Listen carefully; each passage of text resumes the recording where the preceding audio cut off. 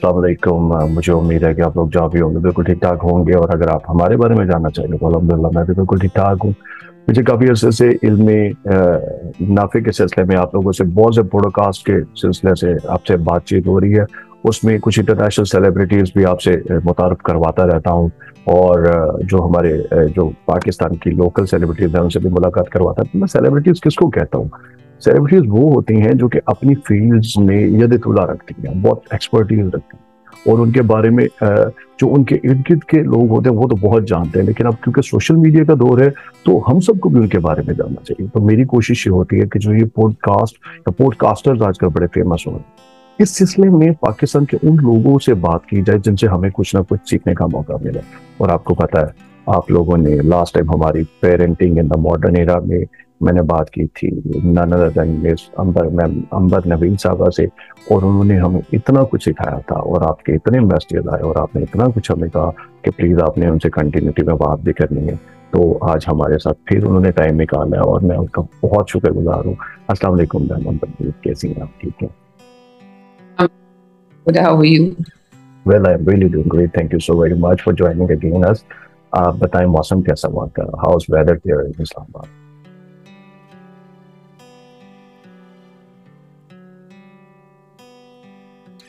इस्लामाबाद बीच बहुत ठंड है, अच्छी मजेदार वाली। हाँ, ये दिसंबर के वो दिन चल रहे हैं मैम जिसमें कि ठंड जो है ना वो पाकिस्तान में काफी ज्यादा हो जाती है। इस्लामाबाद की ठंड वैसे ही बहुत मजेदार। Exactly what's happening in Islamabad. जब इस्लामाबाद का हमारा विजिट होता था, हमारे कुछ रिलेटिव इस्लामाबाद में रहते थे, हम उनसे कहते थे यार लाहौरिये हम लोग बड़े फन लविंग है, तुम लोग इस्लामाबाद में बड़े बोर होते हो, तुम लोग वो कैसे इस्लामाबाद में रह लेते हो। लेकिन अब मुझे ये लगता है कि जो जो उम्र गुजरती जा रही है, इस्लामाबाद वाले लोग जो है उनका लिविंग स्टाइल अपना डिफरेंट है, वो अपने अंदाज से जीते हैं। इस्लामाबाद वाले और कहीं नहीं रह सकते ऐसे एग्जैक्टली आप सही कह रही है। अच्छा मैम, मैंने आज आपकी प्रोफाइल देखी, ऑनेस्टली पहले भी देखी थी और आज भी मैंने आपकी प्रोफाइल को विजिट किया तो मैंने बहुत कुछ देखा, अभी भी देख रहा था। Life coach, consultant, CHRP, educationist, corporate trainer, HR specialist और प्रोजेक्ट हेड। तो ये इतने सारे काम एक बंदा इकट्ठे कैसे कर लेता है, यानी कि with the passage of time. तो CHRP, व्हाट इज CHRP? और आपने लम से ये डिप्लोमा किया हो या इसकी सर्टिफिकेशन किया, व्हाट इज CHRP? लोगों को थोड़ा बताइए। CHRP का डिप्लोमा अब मैं करवा रही हूँ। होता ये है कि CHRP is assistant of human resource professional. ये प्रोफेशनल्स के लिए होता है जो ऑलरेडी ह्यूमन रिसोर्स में या HR में काम होते हैं, तो उनकी उन चीज़ों को पॉलिश करने के लिए जो एरियाज पे, like for example if they are working on compensation and benefits, और they are working on exit management और रिटेंशन और रिक्रूटमेंट, तो उसके क्या पैरामीटर्स होते हैं, क्या बेस्ट प्रैक्टिसेस हैं तो फॉलो करते हैं, इंटरनेशनली क्या एक्सपेक्ट किया जाता है, and what are we are doing for it. Like I think as we have discussed earlier as well, as we are waiting for, not even waiting, the generation Z is going to be in the job market in next 2 years. So are we prepared for them? So these are the things which we discuss in this course. It is a professional certification for CHRP.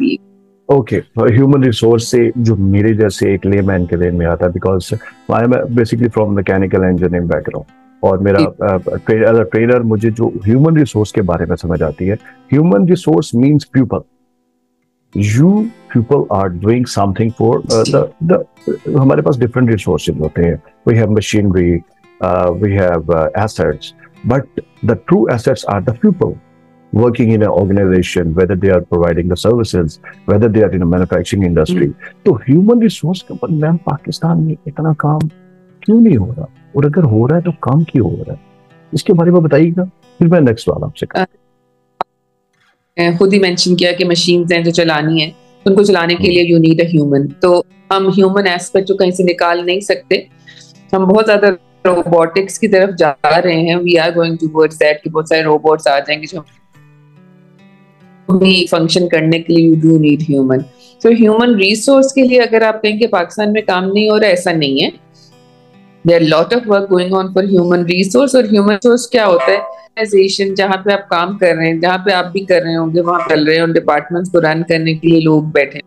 So there are different areas of human resource. वहाँ पे employees की engagement का क्या सिलसिला है, कैसे आप उनको एंगेज रखते हैं, क्या फैसिलिटीज आप उन्हें प्रोवाइड कर रहे हैं, और क्या टारगेट्स उनको दे रहे हैं कि whatever we are doing, we are coming for an organization to achieve goals.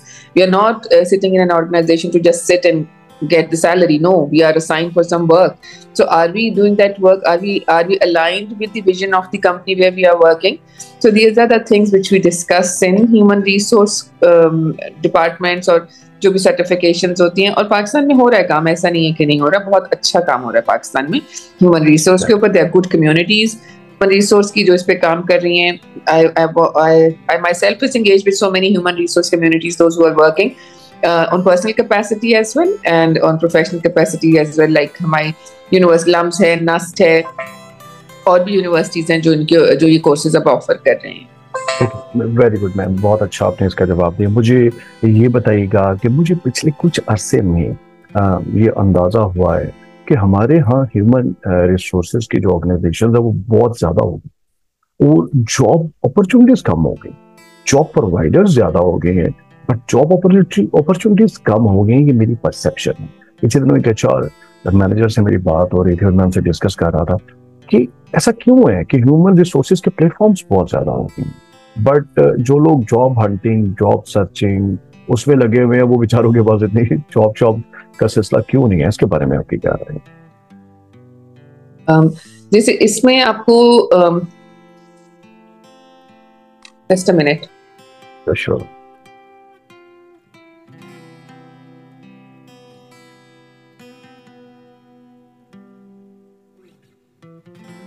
ऐसा नहीं है कि जॉब मार्केट नहीं है। There are so many areas where we are working and HR की कोई इस तरह से जॉब मार्केट होती नहीं है। हर ऑर्गेनाइजेशन की एक रिक्वायरमेंट होती है और HR has to run that requirement.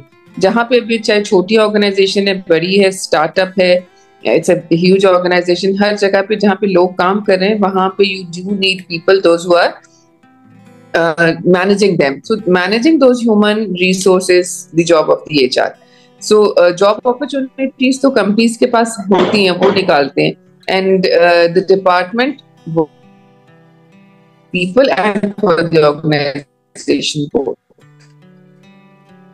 Okay, मैं बिल्कुल इस बात को अंडरस्टैंड कर गया, लेकिन हमारे यहाँ पाकिस्तान में एक कल्चर डेवलप हो गया है कि जॉब को अनाउंस नहीं किया जाता है। पहले किसी जमाने में होता था कि जो हमारे डेली न्यूज़पेपर्स हैं उसके अंदर जॉब अपॉर्चुनिटीज आती, और हमारे जितने भी डेली न्यूज़पेपर्स हैं उनके अंदर लोगों को पता चल जाता था कि संडे की न्यूज़पेपर में जॉब्स आएंगी, हमने जरूर संडे का न्यूज़पेपर पढ़ना है। अब हमारे पास मल्टी डायरेक्शनल हमारे पास सोशल मीडिया भी है, हमारे पास और तरीके हैं, लेकिन व्हाई इज इट सो कि बहुत से लोग कॉन्टैक्ट बेस पे पाकिस्तान पे जॉब हासिल कर रहे हैं? किसी का GM जानने वाला, वो अपने बंदे को ला के रखेगा। HR के प्रोसेस को सारा बाईपास कर दिया जाता है। इज इट सो, या मेरी ये परसेप्शन है या लोगों की ये परसेप्शन? प्लीज इसको क्लैरिफाई कीजिए। There are so many platforms, digital platforms हैं जो कि HR की जॉब्स को अभी अनाउंस करते हैं। अभी अखबार में तो मुझे नहीं लगता कि किसी को जरूरत है, कोई अखबार पढ़ता भी है, सब डिजिटल न्यूज ही पढ़ रहे होते हैं। सही है। और इसके अलावा ब्राइट स्प्राइट, बहुत सारे ऐसे प्लेटफॉर्म्स हैं, डिजिटल प्लेटफॉर्म्स हैं जिसके ऊपर जॉब अनाउंस हो रही होती है नेशनल और इंटरनेशनल लेवल पे, और फिर उसके ऊपर आपका सारा कुछ और अपनी CVs अपडेट करते हैं और आपको उस पे से कॉल्स भी आती हैं। जो आप बात करें कि लोग अपने कॉन्टेक्ट से रखते हैं, ऐसा नहीं। reference is one thing, reference is all over the world. You refer somebody if he or she is good for that position, आप उसको रेफर करते हैं, रेफरल्स कहते हैं। रेफरल्स के थ्रू बहुत सारी जॉब्स होती हैं। Like if I am working somewhere and if I need somebody good, I can ask someone, do you know somebody good who can fit in this position? आप उस position के लिए उनको इंटरव्यू करते हैं। इट्स नॉट दैट आप उनको उसी पर रख लेते हैं। एंड जॉब जो है अनाउंस होती है। मैंने जिन ऑर्गेनाइजेशंस में काम किया, यहाँ पे ऐसा बिल्कुल भी नहीं है कि किसी के रेफरेंस से किसी को रख लिया जाए, ऐसा मैंने नहीं देखा। और मैंने HR में काफी काम किया, तो people do come through the proper channel और उनका प्रॉपर इंटरव्यूज होते हैं। जहाँ पे डेमोन्स्ट्रेशन की जरूरत है वहाँ डेमोन्स्ट्रेशन होती हैं। और कुछ ऑर्गेनाइजेशन हो सकती हैं, कुछ कंपनीज हो सकती हैं जहाँ पे वो अपने लोगों को रखते होंगे, वो फिर उनकी प्राइवेट कंपनीज हैं, दे कैन कीप लाइक अगर किसी का बिजनेस है और उसमें अपने ही लोगों को रखना चाहता है तो दैट्स अप टू देम। उस पर फिर आप किसी वो कोई ऑर्गेनाइजेशन तो नहीं है जिसके ऊपर आप उन्हें फोर्स करें कि वो बाहर से लोग ला के रखें। ऐसा ही, बिल्कुल बिल्कुल सही बात है मैम। एचआर वालों के बारे में एक परसेप्शन ये भी बनाई जाती है, क्योंकि मैं सबकी परसेप्शन क्लियर कर रहा हूँ कि थैंकलेस जॉब है, करते बहुत कुछ है। ये मैं प्राइवेट ऑर्गेनाइजेशंस और सबकी बात कर रहा हूँ। थैंकलेस जॉब है, करते बहुत कुछ है लेकिन मानता कोई नहीं है। एचआर मैनेजर्स के बारे में हमारी बड़े बड़े हमारे अपने एचआर मैनेजर बहुत काम करते हैं, लेकिन उनके बारे में परसेप्शन है यार कुछ भी नहीं करते, मोटिवेट नहीं करते हैं लोगों को। लोगों की सैलरी पैकेजेस हर महीने क्यों नहीं बढ़ाते हैं, 6 महीने बाद क्यों नहीं बढ़ाते हैं? तो मुझे पता है कि उनकी क्या लिमिटेशन है। तो ये परसेप्शन आप कैसे लोगों की खत्म करेंगे? How you will define this stuff? The Department of HR in any organization is working for the organization and for the people as well. So when they have to keep a balance between both the company and the employee, so उसमें हर एक को यही लगता है कि शायद मेरे साथ कम किया जा रहा है, और ये हमारी ह्यूमन नेचर भी है, working somewhere or not, if you get something, उसी दिन आपको होता है कि मुझे कम मिला है, मुझे इससे ज्यादा मिलना चाहिए था. I can give you a personal example as well. Whenever you get a salary raise, किसी को भी जो वो expected होती है आप उसको देते हैं, तो the same day अगर आपको जो expectation है वो मिल जाती है, आपको लगता है वो ये तो मुझे कम मिल गया, मुझे इससे ज्यादा मिलना चाहिए. तो it is because of HR, because of the human nature that इंसान खुश कभी नहीं होता. जब उसको एक चीज मिल जाती है वो कहता है मुझे इससे और ज्यादा चाहिए. तो this is how you can say that people से कि मेरे लिए कुछ नहीं किया. Whereas organizations are working, but they can be few जो नहीं कर रहे होंगे और उनको करना चाहिए. हाँ, जहां तक HR के पर्सन की बात है वो इसको थैंकलेस जॉब है. तो सर्विसेज में आप जहाँ पे भी काम करते हैं इट्स अ सर्विस वर्क. तो सर्विस इंडस्ट्री है, कहा जाता है कि चीजें थैंकलेस होती हैं, but it doesn't matter, you have to do your work. Okay. अच्छा, मैं ये बात मेरी क्लियर होगी. एक और परसेप्शन जो कि बनी हुई है, बड़े लोग अप्लाई करते हैं सब जगह पे, आप एजुकेशनल इंस्टीट्यूशंस में, वहाँ हर जगह पे एचआर है. और ये एचआर का डिपार्टमेंट नो डाउट इन्होंने शुरू में एडमिनिस्ट्रेशन का डिपार्टमेंट होता था, एडमिन के लोग सारे काम कर लेते थे. But with the passage of time HR ने अपने आप को बड़ा डेवलप किया, ह्यूमन रिसोर्स डेवलपमेंट बड़ी हुई है. अब इसके ऊपर बड़ा कुछ हो रहा है पाकिस्तान में और इंटरनेशनल वर्ल्ड में. लोगों की परसेप्शन ये है कि हम सीवी भेजते हैं, अप्लाई करते हैं किसी जगह पे, लेकिन हमें रिस्पॉन्स नहीं आता. मेरा एक दोस्त है स्टीवन, वो इंग्लैंड में होते हैं, उन्होंने पिछले दिनों पोस्ट लगाई हुई थी कि बहुत से एचआर मैनेजर्स जो हैं, जब हम उनको सीवी भेजते हैं तो फेक जॉब्स को वो वहाँ पे, यूके की बात कर रहे हैं, फेक जॉब्स वो इनिशिएट करते हैं, उसके लिए इंटरव्यूज के लिए बुलाया ही नहीं जाता. मैं ये चाहता हूँ जितने लोग हमें सुन रहे हैं, आप उनको ये क्लियर करें कि जब सीवी भेजा जाता है व्हाट इज द प्रोसेस. जिनको कॉल आती है उनको क्यों आती है, जिनको नहीं आती उनको क्यों नहीं आती है, वेटिंग कराई जाती है, किसी को कॉल पे अगर बुलाया जाता है तो क्यों बुलाया जाता है, ये कुछ थोड़ा सा ब्रीफ कर दे. आज मुझे लगता है सब कुछ एचआर पे फिर बात चलेगी हमारी. ऐसा है कि देखिए जो एचआर है ना, इट इज ऑटोमेटेड सिस्टम होते हैं मोस्टली. जो अच्छी ऑर्गेनाइजेशन, इंटरनेशनल ऑर्गेनाइजेशन की आप बात, ऑटोमेटेड सिस्टम्स होते हैं. आप उसके अंदर अपनी सीवी अपडेट करते हैं, आप सीवी पीडीएफ भी डालते हैं और उसमें वो आपसे डाटा भी लेते हैं जो आप फिल इन करते हैं. फिर ये ऑटोमेटिकली उसमें आपसे कहते हैं कीवर्ड्स दिए हुए होते हैं, जिसके ऊपर से वो कीवर्ड्स के थ्रू आपकी सीवीज पॉपअप होती है या पिक होती है. लाइक फॉर एग्जांपल, अगर किसी इंटरनेशनल की आप बात करें, उन्होंने कोई ऐसी चीज रखी हुई है कि जिसमें कुछ कंट्रीज हैं जिसके उन्हें लोग नहीं चाहिए, तो अगर आप पाकिस्तान से डाल रहे हैं अपनी सीवी तो वो पॉपअप ही नहीं होगी, तो वो उनको शो ही नहीं होगी. सो इस तरह की बहुत सारी चीजें जो होती हैं वो ऑर्गेनाइजेशंस के पास होती हैं, जो उनके कीवर्ड्स होते हैं. लाइक अगर कोई सर्विसेज इंडस्ट्री है, डॉक्टर्स हैं और उनको डॉक्टर्स ही चाहिए, तो अगर कोई वहाँ पे उन्हें एडमिनिस्ट्रेटर भी डॉक्टर चाहिए, लेकिन कोई अगर एडमिनिस्ट्रेटर अप्लाई कर रहा है जो डॉक्टर नहीं है, तो उसमें उनके जो कीवर्ड में डॉक्टर लिखा होगा तो उसकी सीवी तो पॉपअप नहीं होगी. तो वो फिर ये बहुत सारे रीजंस होते हैं कि आपकी आप उस चीज के लिए रेलेवेंट ही नहीं होते जिधर के लिए आप अप्लाई करते हैं. So I have an experience myself that when you apply, people normally apply without checking that whether you fit in that position or not. Like for example, आप एक डॉक्टर हैं और आप एक इंजीनियरिंग के लिए अप्लाई कर रहे हैं, तो would it the right way to do it? तो इस तरह बहुत सारी चीजें होती हैं। लाइक से बात करूं तो आपकी पोजीशन ओपन है for an early year teacher, एक कॉलेज का टीचर उसके लिए अप्लाई करेगा तो उसकी सीवी यूज नहीं होगी। सेम एज कॉलेज के लिए अप्लाई करेगी तो उसकी एकदम से सीवी उसके लिए पॉपअप नहीं होगी। So these are so many reasons that we try at times and we don't see that whether we fit in that position or not. Okay, that's great. This is one of the reason as well. Well, a very $1,000,000 question which I am going to ask, और उससे मैं भी बहुत कुछ, मैं आपसे बहुत कुछ लर्न करता हूँ. Question is, एक CV को देख के how we can judge a person through a paper. If you're talking to me, you are visualizing my face, you are visualizing my body language, you are visualizing my gestures. How a CV can portray a complete human being with his or her experiences? He or she is not showing his or her, soft skills. So, how do people? What is the purpose of a CV in the initial state? Please process it. जो CV होता है आपका, CV आपकी initial short listing के लिए use होता है। उसमें आपकी कोई पर्सनैलिटी नहीं होती, उसमें आपकी सिर्फ रेलेवेंस देखी जाती है। जैसे मैंने अभी आपसे पहले जिक्र किया, like if you need an engineer और आपके पास सीवी आई है जिसमें वो डॉक्टर हैं, तो वो उसमें आपकी वो सीवी रेलेवेंट नहीं है। Like if I am higher a person for a company जिनको एडमिनिस्ट्रेटर्स चाहिए, administrator can be from any field, तो उसके एक्सपीरियंस को देखा जाता है। Yes, this person is work in this field for this many years. फिर आपकी क्वालिफिकेशन देखी जाती है, फिर उसमें आपने अपना इंटरेस्ट लिखा होता है, ये मेरा इंटरेस्ट है, और उसमें एक बहुत छोटी सी कुछ लाइनें आपने अपने बारे में पर्सनालिटी को डिस्क्राइब कर रही होती है। तो when a recruiter see the CV, वो सबसे पहले रेलेवेंस देखता है कि whether the person who is applying has the right knowledge और right education for this position, and फिर उसके बाद देखा जाता है। एक सवाल रेलेवेंटली, मैं मेरे ध्यान में आ गया, सॉरी आपको इंटरप्ट कर रहा हूं, कितने सेकंड्स होते हैं आप लोगों के पास सीवी को जज करने के लिए? Seconds, I am not talking about the minutes.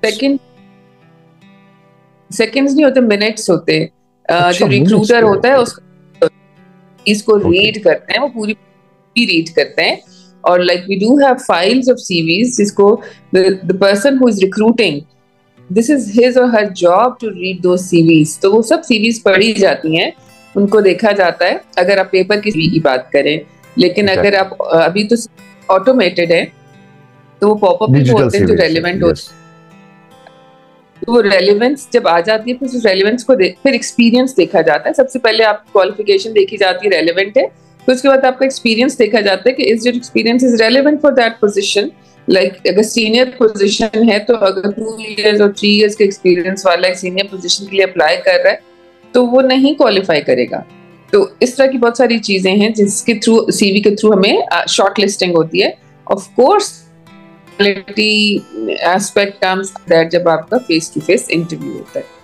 Oh that's great. अच्छा, मुझे ये बताइएगा, ये मुझे क्लियर हो गया, वीडियो सीवीज के बारे में क्या राय है? गोरा अब आ गया, यानी कि हमारे जो यूरोपियन दोस्त हैं वो वीडियो सीवी पे आ गए हैं। दे बिलीव के पेपर सीवी जो है वो उस काम के लिए पूरा नहीं हो रहा, तो हम वीडियो सीवी पे आ गए। हम उसको वीडियो सीवी नहीं कहते, सीवी आपकी शेयर की जाती है, वीडियो आप अपने बारे में बताते हैं।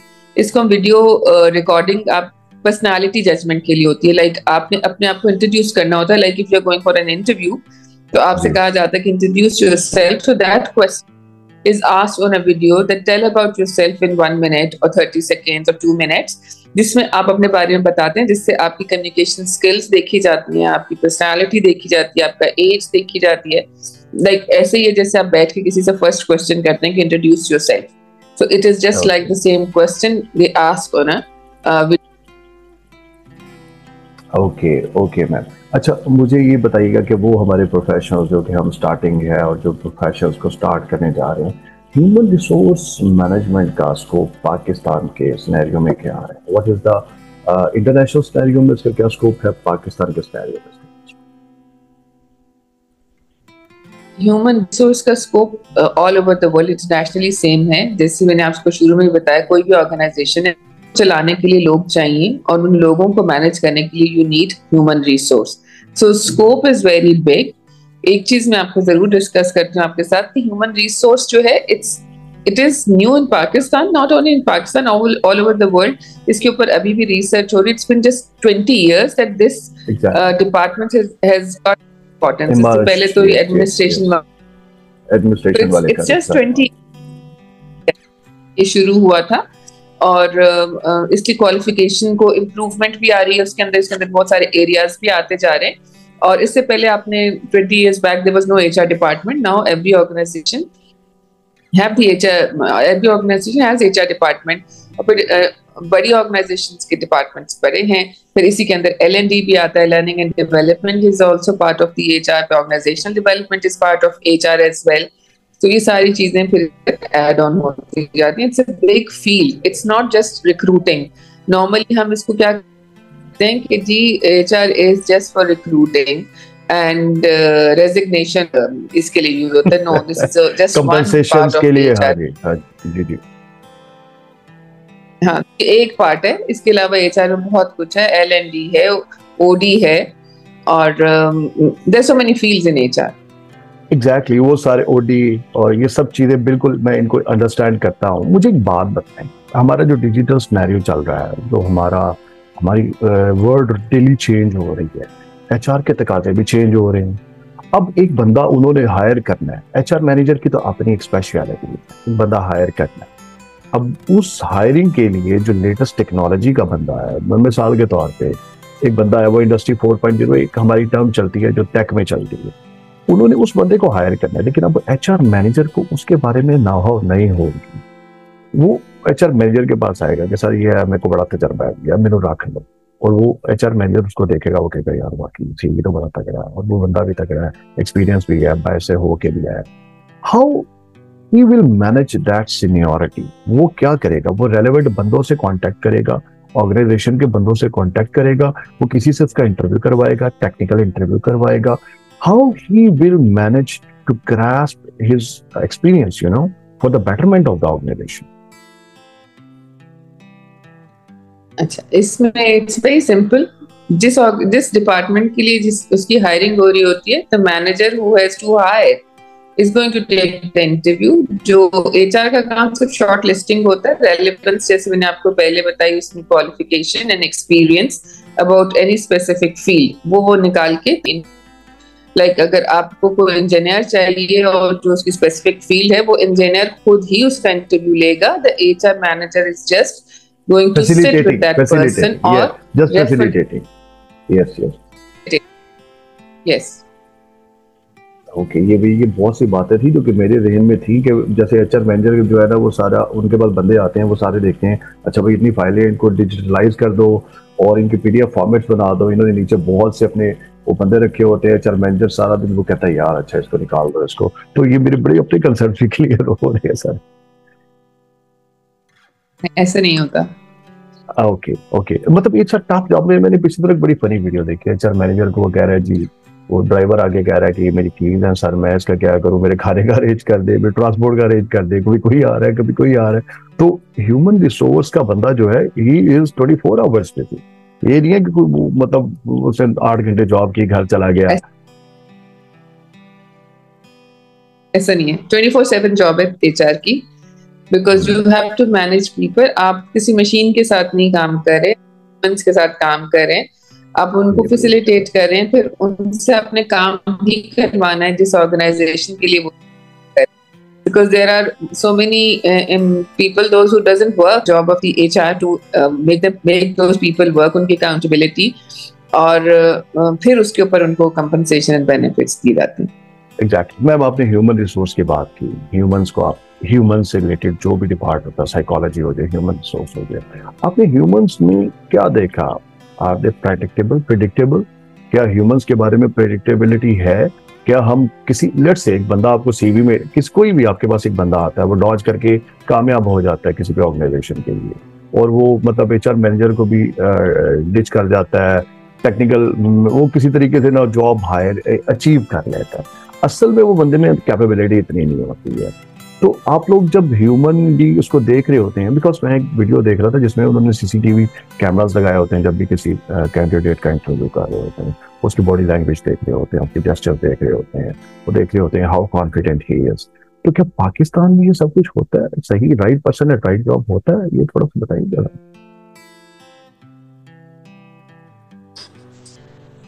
होता जरूर है, राइट पर्सन को राइट जॉब के लिए ही ट्राई किया जाता है, लेकिन you can not predict a human, because कई दफा आप प्रिटेंड कर रहे होते हैं, आप वो होते नहीं है, बट यू आर प्रिटेंडिंग। जब आप ट्राई जाता है आप काम कर पाते, तो इसी के लिए प्रोबेशन का टाइम रखा जाता है। ये प्रोबेशन टाइम 6 मंथ होता है, वो इसीलिए होता है ताकि जो कंपनी जिसने आपको हायर किया वो आपको जज कर सकती है, आपको देख सकती है कि क्या इंटरव्यू तो क्लियर कर लिया आपने, सब टिक्स लगा के you are here for the position, but are you the right person for that position?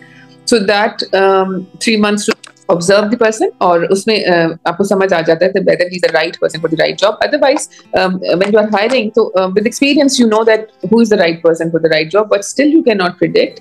बहुत सारे लोग जब आते हैं, बहुत सारे लोग I don't want to say, but people do come and they lie, और वो बहुत बड़े वादे करके आते हैं, लेकिन जब वो आके बैठते हैं तो वो नहीं कर पाते चाहिए जो उनसे एक्सपेक्टेशंस होती हैं। एंड स्पेशली पाकिस्तान में जो मैंने एक चीज देखी है, जो ऑब्जर्व की है, कि व्हेन यू हायर समबडी, उनको जॉब मिल जाती है एंड उनसे काम नहीं हो, या उनको उसी लम्हे कोई और अगर जॉब मिलती है, तो they don't think once about the organisation जिसने उनको हायर किया होता है, वो छोड़ जाते हैं और चले जा रहे होते हैं, तो वो छोड़ के चले जाते हैं, which is not the right way of working. So this is how things do complicated in मैंने यहाँ पे देखा, इंटरनेशनली इतना नहीं होता। देयर आर कॉन्ट्रैक्ट्स, बट हमारे लोग उस चीज को इतना वैल्यू नहीं करते जो कि करना चाहिए। बिल्कुल सही बात है, आपने बहुत अच्छी बात की। मैंने इसमें से बहुत अच्छा पॉइंट किया। सवाल मेरा ये होता है, मिलेनियल्स एंड जेन ज़ी को आप लोग कंटेन कैसे कर रहे हैं? उनका तो दिल करता है 6 महीने बाद उड़ जाए, वो उड़ जाते हैं और वो अगले जगह पे वो बसेरे कर लेते हैं, अगले दरख्तों पे चले जाते हैं। तो मुझे पता है, मैं जीएम्स के साथ भी बैठता हूँ, मैं सीईओज के साथ भी बैठता हूँ, तो मुझे पता है उनकी डिस्कशंस क्या हैं, how we will contain the जेन ज़ी और मिलेनियल्स। क्या सोल्यूशन है इसका ऑल ओवर द वर्ल्ड? देखिए, जेन ज़ी जो है ना, जेन ज़ी तो अभी मार्केट में आई नहीं, वो तो अभी 22 इयर्स के हैं। They are going to come in next 2 years. Millennials और एक दो Gen Zs आपके 98 के बाद वाले Gen Z हैं, वो हैं आपके पास मार्केट में, just they have just started. Their mindset is flexible, want fixed mindset. They cannot work 9 to 5. They are target based people. That is the question when we sit in the HR forums, that are we ready for them? Because they are not going to confine themselves to 9 to 5 timings. They will be more target oriented. They would like to have work from home. They would like to have flexible time, but they won't. They don't believe in loyalty of working in one organization for more than 3 years. And they are more creative and innovative in a sense that 3 साल में एक जगह काम करने के बाद वो सोचते हैं कि यहाँ से हमने निकलना है, नई जगह जाना है। Millennials में भी ये चीज है. They also don't stick to one place. And जो मुझे लगता है कि this is a good way to do if they can afford, and if they are in a field where they can change and they can bring something new to another organization, then why not? Exactly, बिल्कुल सही कहा आपने। बल्कि मैं UK में ma'am सुन रहा था कि उन्होंने 4 day वर्किंग कर दी है, और they will pay for the 7 days per week, but 4 days working and 3 days उनकी छुट्टी कर दिया। पहले जैसे हमारा सैटरडे संडे ऑफ होता था, अब फ्राइडे भी ऑफ कर दिया। पाकिस्तान में भी काफी ऑर्गेनाइजेशंस में यही सिस्टम चल रहा है। मेरा सवाल ये है कि मिलेनियल्स को अगर हम चाहें कंटेन करना, तो उन फैसिलिटीज को, वर्क फ्रॉम होम तो छोड़ दें आप, वो वर्क फ्रॉम होम वाली भी चले, कुछ कंपनीज जा रही हैं उसके ऊपर, सर्विस प्रोवाइडर्स जा रहे हैं, बट हम लोग उनको ऑर्गेनाइजेशन में या सर्विस प्रोवाइडर ऑर्गेनाइजेशन या मैन्युफैक्चरिंग ऑर्गेनाइजेशन है, हम कंटेन कैसे कर सकते हैं? कैसे? उनका तो दिल करता है हम फेसबुक भी यूज करें, उनका दिल करता है बॉस हमारा दोस्त भी हो, उनका दिल करता है कि हम तो अपनी मर्जी से जब मर्जी ब्रेक करें, जब मर्जी KFC जाएं, जब कभी मैकडोनल्ड जाएं, हमें रफली ट्रीट किया ना जाए, हमें बड़े प्यार से बच्चों की तरह रखा जाए। तो इन सब के लिए क्या तो ट्रेनिंग्स हो रही हैं? बिकॉज अभी जो बॉसेस हैं वो पुराने बॉसेस बैठे हुए हैं, रिजिड बॉसेस, और जो कि अभी इनको मिलीनियल्स को समझते नहीं है। इस बारे में आप क्या कहें? आप तो इसमें ट्रेनिंग मिलेनियल्स की नहीं जरूरत, उनकी बेबी बूमर्स की जरूरत है जो बैठे हुए हैं, जो इनको हैंडल करना है, उनको ट्रेनिंग की जरूरत है। इन बच्चों को तो आप चेंज नहीं कर सकते, they are like this, and if they want to have some good time with their colleagues then why not? This is the job of the people. आप उन्हें वो फ्लेक्सिबिलिटी क्यों नहीं दे सकते? हाफ एन आवर की 40 मिनट्स उनके lunch breaks हैं, they can go at that time and they can have that good time with their friends. And दूसरी चीज आपने बात की कि आप उन्हें कंटेन कैसे करेंगे। आप उन्हें कर्टेल नहीं करेंगे, आप उन्हें टारगेट्स देंगे और आप उनके टारगेट्स के ऊपर उन्हें अकाउंटेबल करेंगे। If they are not achieving their targets and they are only engaged in these activities, then you can ask them. But if you have given them the KPIs and they are